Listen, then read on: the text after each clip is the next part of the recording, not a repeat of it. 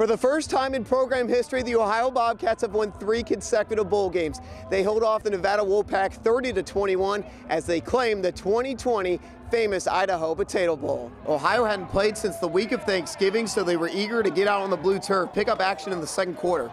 Ohio going for it on 4th and 1. Nathan Rourke flips it to Julian Ross. He toe taps down the sideline and he gets in for the 12-yard score. I got a front row seat to that one. Ohio up 10-3. Next, Ohio drive leading 10-6. Rourke uncorks one to Isaiah Cox. Beautiful ball for a 38-yard pickup. That sets up 2 plays later. Rourke keeps it himself, and like he's done so many times in his career, it's a race to the orange end zone with the defense, and he's in. Man, did I pick a perfect spot to stand in. Ohio up 17-6, and the Bobcats led 20-9 at the break.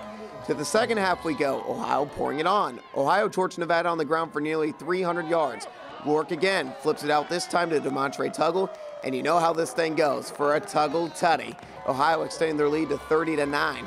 But boy, the Wolfpack made this thing real interesting. Carson Strong floats one in the back of the end zone to Elijah Cooks for the 8-yard score. Blocked PAT, but the Wolfpack back in it down 30-15. Next Ohio drive, Rourke's going to field this one for a while. Vicious hit, Rourke fumbles. Wolfpack recovering, they cash in. A few plays later, it's Devontae Lee plowing forward for the 1-yard score. Nevada only down 30-21. Wolfpack driving again. They have all the momentum. 1st and goal. They try a double reverse. Ball finds the turf. Bobcats pounce on it, and Ohio holds on for the win.